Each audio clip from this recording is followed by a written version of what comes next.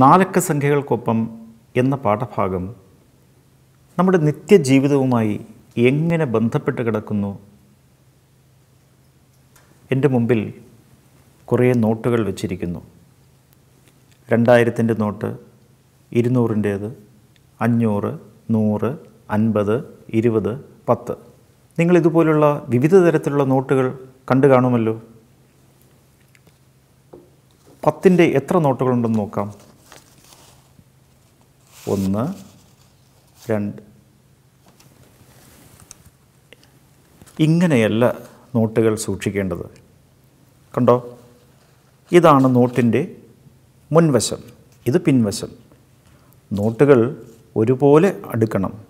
ഇത് പിൻവശമാണ്, മുൻവശം അനുസരിച്ച് അടുക്കണം. 1, ഇതാ കറക്റ്റ് ചെയ്തു. 2, 3, ഇതും മറിഞ്ഞ് കിടക്കുകയാണ്. 4, 5. ഇങ്ങനെ 10-ൻ്റെ നോട്ടുകൾ ഞാൻ കൃത്യമായിട്ട് ഒരേ രീതിയിൽ അടുക്കി വെച്ചു. 20-ൻ്റെ നോട്ടുകൾ മറിഞ്ഞും തിരിഞ്ഞുമാണ് ഇരിക്കുന്നത്. അത് രണ്ടും നേരെയാക്കി. ഇങ്ങനെ നമ്മൾ നോട്ടുകളെല്ലാം ഒരേ രീതിയിൽ അടുക്കണം. ആദ്യം അതാണ് ചെയ്യേണ്ടത്. 50-ൻ്റെ നോട്ടുകൾ നോക്കൂ. ഞാൻ ഒരേ രീതിയിൽ അടുക്കുകയാണ്. ഇതാ ഇവിടെ തിരിഞ്ഞു പോയി. ഉടനെ എന്ത് ചെയ്യണം? ഇത് മുഴുവൻ തിരിച്ചു പിടിച്ചു. വീണ്ടും എണ്ണി തുടങ്ങി. ഇത് കൃത്യമാണ്. ഇങ്ങനെ എണ്ണി നോക്കണം. ഇതാ ഇത് മറിഞ്ഞു കിടക്കുന്നു. ഉടനെ അതെടുത്ത് കൃത്യരൂപത്തിലാക്കണം. ഇനി കുഴപ്പമില്ലെന്ന് തോന്നുന്നു കേട്ടോ.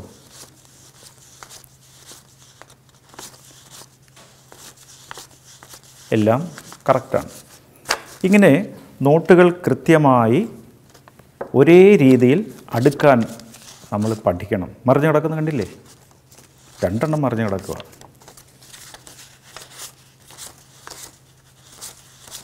ദേ ഇത് തിരിഞ്ഞു കിടക്കുന്നു. നേരെയാക്കി. ഇനി 500-ൻ്റെ നോട്ടുകളോ? ഇങ്ങനെയാണോ അടുക്കേണ്ടത്? ഇത് രണ്ടും കൃത്യമാണ്. ഇതുകൂടി തിരിച്ചു വെക്കുന്നു. 200-ൻ്റെ ഒരു നോട്ടേ ഉള്ളൂ, 2000. ഇനി ഈ നോട്ടുകൾ എങ്ങനെയാണ് അടുക്കേണ്ടത്? കിട്ടിയ നോട്ടുകളിൽ ഏറ്റവും വലുത് ഏറ്റവും താഴെ വെക്കണം. ഇവിടെ 2000-ൻ്റെ 2 നോട്ടുകളുണ്ട്. അതാണ് ഏറ്റവും താഴെ വെക്കേണ്ടത്. പിന്നെയോ 500-ൻ്റെയാണ്. 500-ൻ്റെ നോട്ടുകൾ അതിന് തൊട്ട് മുകളിലായിട്ട് വെക്കുക. പിന്നെയോ 200 അതിന് മുകളിലായിട്ട് വെക്കുക. അതിനുശേഷം പിന്നെ വലുതായിട്ടുള്ള നോട്ട് 100-ആണ്. 100-ൻ്റെ മുഴുവൻ നോട്ടുകൾ എടുത്ത് വെക്കുക. പിന്നീട് 50-ൻ്റെ നോട്ടുകളാണ്. ഇതിങ്ങനെയല്ല വെക്കേണ്ടത്, ഇങ്ങനെ വെക്കണം. ഇത് 20-ൻ്റെ നോട്ടുകളാണ്. ഇത് ഇങ്ങനെയല്ല വെക്കേണ്ടത്. 50 എഴുതിയിരിക്കുന്നു നോക്കൂ. അതുപോലെ തന്നെ ഇത് ഇങ്ങനെ വെക്കണം. ഇനി 10-ൻ്റെ നോട്ടുകൾ ഇതാ ഇതുപോലെ വെച്ചാൽ മതി. ഇങ്ങനെയാണ് നോട്ടുകൾ അടുക്കേണ്ടത്. ഇനി ഞാൻ പഴയതുപോലെ ഈ നോട്ടുകൾ വെക്കുന്നു. 50-ൻ്റെ നോട്ട്, 100-ൻ്റെ നോട്ട്, 200-ൻ്റേത്, 500-ൻ്റേത്, 2000-ൻ്റെ. നിങ്ങൾ കടകളിലൊക്കെ പോയി സാധനങ്ങൾ മേടിക്കാറുണ്ടല്ലോ. മാളുകളിലൊക്കെ പോകും. റീന തൻ്റെ അച്ഛനുമായി ഒരു കടയിൽ പോയി സാധനങ്ങൾ മേടിച്ചു. 250 രൂപ കൊടുത്ത് ഒരു കുട മേടിച്ചു. അതോടൊപ്പം തന്നെ 10 രൂപ വിലയുള്ള 5 നോട്ട് പുസ്തകങ്ങളും മേടിച്ചു. ഇപ്പോഴാകെ എത്ര തുകയായി? കുടയുടെ വില 250 രൂപ. 10 രൂപ വിലയുള്ള 5 നോട്ട് പുസ്തകങ്ങൾ. എത്രയാ വില? ഒരു നോട്ട് പുസ്തകത്തിന് 10 രൂപ, 5 എണ്ണത്തിനോ 50 രൂപ. 250 രൂപയും 50 രൂപയും കൂടി ചേർന്നാലോ 300 രൂപയായില്ലേ? അതിനുശേഷം റീനയ്ക്ക് വേണ്ടി ഒരു ഉടുപ്പും കൂടി മേടിച്ചു. ഉടുപ്പിൻ്റെ വില 700 രൂപയാണ്. ഇപ്പോൾ ആകെ എത്രയായി? 300-ഉം 700-ഉം 1000 രൂപയായി. ഈ 1000 രൂപ എങ്ങനെയാണ് കൊടുക്കുക? ഇത്രയും നോട്ടുകളുണ്ട്. ഏതൊക്കെ നോട്ടുകളായിരിക്കും റീനയുടെ അച്ഛൻ കരുതുക? 500-ൻ്റെ എത്ര നോട്ടുകൾ എടുക്കണം 1000 രൂപ കൊടുക്കണമെങ്കിൽ? 500-ൻ്റെ 2 നോട്ടുകൾ. 500-ഉം 500-ഉം 1000. 200-ൻ്റെയോ? 200-ൻ്റെ ഇവിടെ ഒരു നോട്ടേ ഉള്ളൂ. 200-ൻ്റെ കുറേ നോട്ടുണ്ടായിരുന്നെങ്കിൽ റീനയുടെ അച്ഛൻ എത്ര എണ്ണം എടുക്കുമായിരുന്നു? 5 എണ്ണം എടുക്കുമായിരുന്നു. 200 5 പ്രാവശ്യം എഴുതി കൂട്ടിയാൽ 1000 കിട്ടും.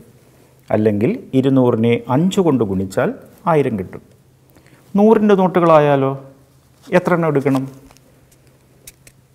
ഇങ്ങനെ എണ്ണി നോക്കാം നമുക്ക്. 100, 200, 300, 400, 500, 600, 700, 800, 900, 1000. എത്ര നോട്ടായി? 10 നോട്ടുകളായി. ഇനി 50-ൻ്റെ ആണെങ്കിലോ? 100-ൻ്റെ 10 നോട്ടുകളാണ്. അപ്പോൾ 50-ൻ്റെ എത്ര നോട്ടുകൾ വേണ്ടി വരും? 100-ൻ്റെ 10 നോട്ടുകൾ. 50-ൻ്റെയോ? 20 നോട്ടുകൾ. ഇതിൽ നിന്നും 20 നോട്ടുകൾ എടുത്ത് കൊടുത്താലും മതി. ഇനി ഇതൊക്കെ ചെറിയ നോട്ടുകളാണ്. 20-ൻ്റെ കുറേ എടുക്കേണ്ടി വരും. ഇങ്ങനെ നമുക്ക് 1000-നെ പല രീതിയിലായിട്ട് നമുക്ക് നൽകാൻ കഴിയും. അവിടെ 2000-ൻ്റെ നോട്ട് മിണ്ടാതിരിക്കുക, എന്നെ എന്താണ് ഉപയോഗിക്കാത്തതെന്ന്. ഇനി ഈ 1000 രൂപയ്ക്ക് വേണ്ടി ഈ 2000 രൂപയാണ് കൊടുക്കുന്നതെങ്കിലോ? കടക്കാരൻ ഈ 2000 രൂപ എടുത്ത് പെട്ടിക്കകത്തിടും. അയാളുടെ പെട്ടിക്കകത്തുള്ള പൈസയാണല്ലോ ബാക്കിയായിട്ട് ഇനി കൊടുക്കേണ്ടത്. അപ്പോൾ 1000 രൂപയാണ് ബാക്കിയായിട്ട് കൊടുക്കേണ്ടത്. അയാൾ പെട്ടിക്കകത്തു നിന്നും 2 500-ൻ്റെ നോട്ടെടുത്ത് ഇതുപോലെ പറയും, 1000 ആണല്ലോ ബാക്കി വേണ്ടത്. 1000 മേടിച്ചു, 1500, 2000 ഇന്നാന്ന് പറയും. ഇതാണ് കച്ചവടക്കാർ സാധാരണ ചെയ്യുന്നത്.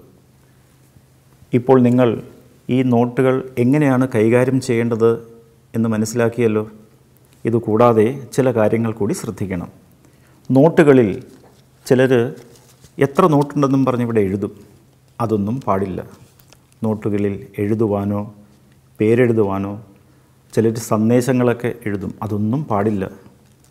നോട്ടുകൾ മടക്കുവാനോ അതുപോലെ തന്നെ അത് കത്തിക്കുവാനോ വെള്ളത്തിൽ ഇടാനോ ഒന്നും പാടില്ല. ഇതെല്ലാം നിയമവിരുദ്ധമാണ്. ഇങ്ങനെ വളരെ സൂക്ഷിച്ചാണ് നോട്ടുകൾ നിങ്ങൾ കൈകാര്യം ചെയ്യേണ്ടത്.